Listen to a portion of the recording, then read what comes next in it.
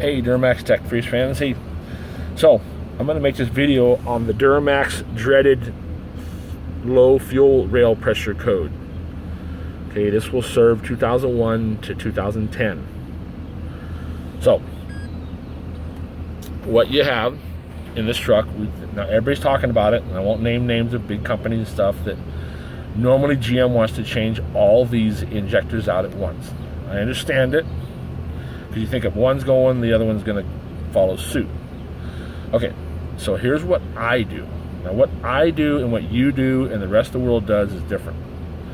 So what I do is I have a Tech 2 scan tool. Ta-da! Okay, I take the line off. Okay, what I do is I go for the balance rates first. They don't always tell you that that's it.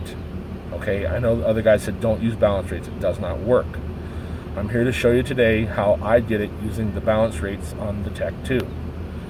This truck came in with a 6,000 pound loss. It's only gaining 20,000 pounds at max fuel pump pressure. It should be 26,000. Okay, now here's what I do is I watch to see how fast the actual and the desired go.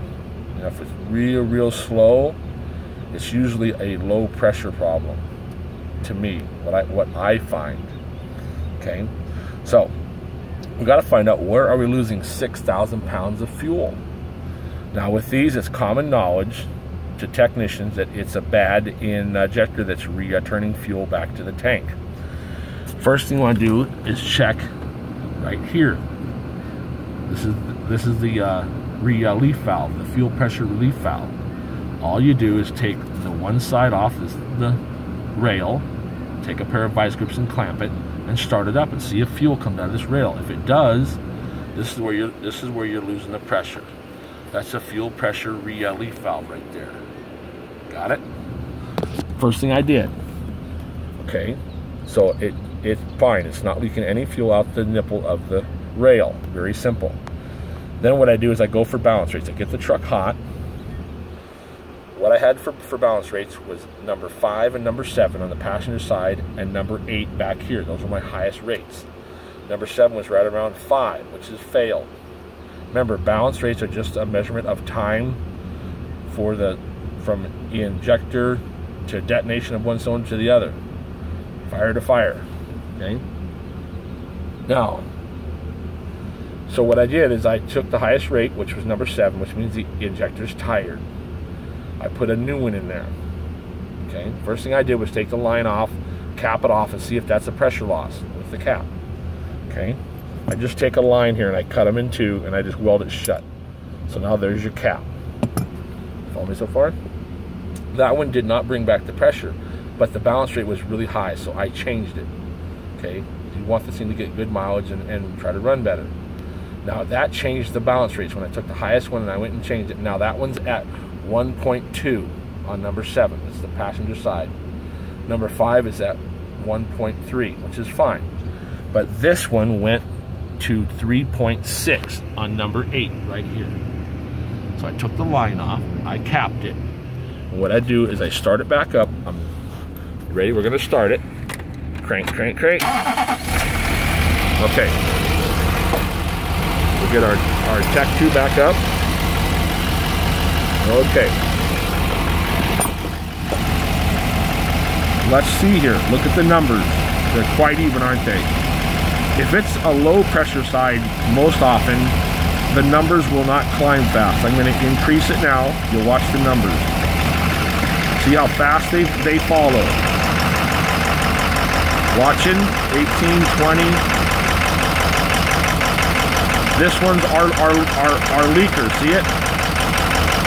See that? 26,000. That's the injector that's bypassing. It's gonna make a funny noise when it calms down. So that's the one that's bad.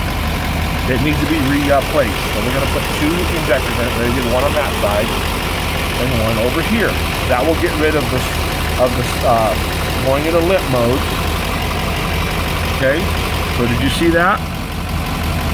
Bada bang, bada boom. So that's our issue. Now, And yes, you know, you could have a low side problem from the tank up here, and we'll get into that in the next video, but I want to show you how I found this. Then the guy can drive the truck. It doesn't smoke. Okay, the truck does not smoke. Just got high balance rates on that number 7 over there, and I changed it with a factory injector.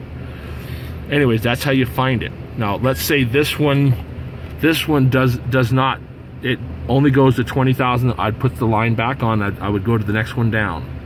But I did use balance rates to find this, and I've done it every time. There was one that came in at 05 about 2 years ago that I did it on the balance rate, and none of them were it. It was actually one that was showing good balance rate. So yeah, they are right, but most of the time it's a balance rate will actually show you the one that's got a ball and seat problem. It's returning that high pressure fuel back to the tank through, this is the return from your injector back in the tank. So anyways, I hope you like my video. I hope it gets you somewhere, helps you out. If you have any questions, duramaxtechguy@hotmail.com. Thanks for watching my video, and give me a thumbs up. I appreciate it. Have a good day.